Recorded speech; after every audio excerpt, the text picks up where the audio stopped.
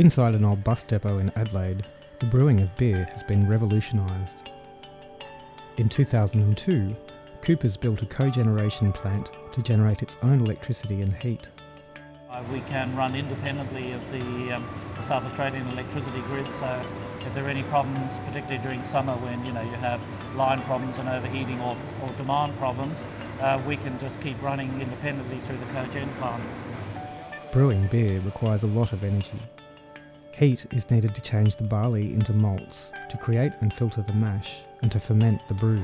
So the cogeneration plant has the advantage of it gives us stable energy supply and stable steam supply, but also because of the design of the plant, our steam production is basically from waste energy, so it uses no new gas to produce all of the steam requirements for the plant, so it significantly reduces our gas usage and therefore our environmental emissions from the site.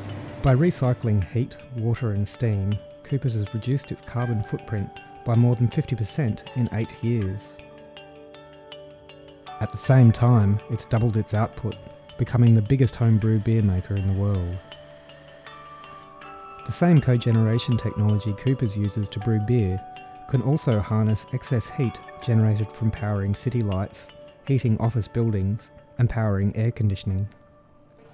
The potential for reducing CO2 emissions is huge.